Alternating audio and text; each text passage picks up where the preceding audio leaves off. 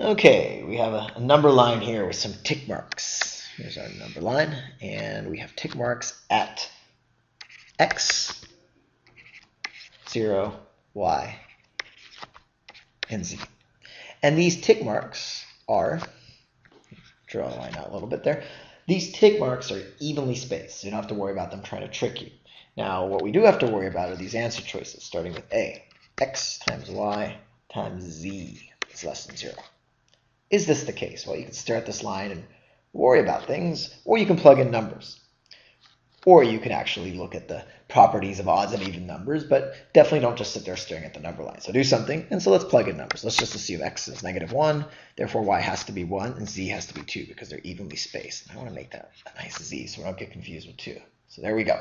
Now, if I put these points in, or plug these points in below, I'm going to get a negative number. Why? Well, because I have two positives, and then I'm multiplying times a negative. And two positives times a negative will always be a negative. So there is one of the answers. What about B? Well, we have x plus c equals y.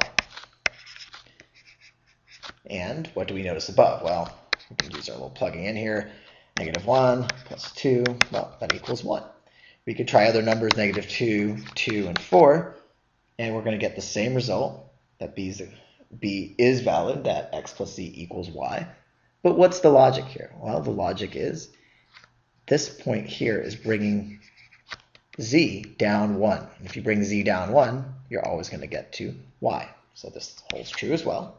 And then finally we have z, which is 2. We'll use these numbers right here. Z is 2. And then y minus x gives us 1 minus -1. And just looking here, you can see that whenever we subtract y minus x, or positive minus a negative, that minus here will always become plus.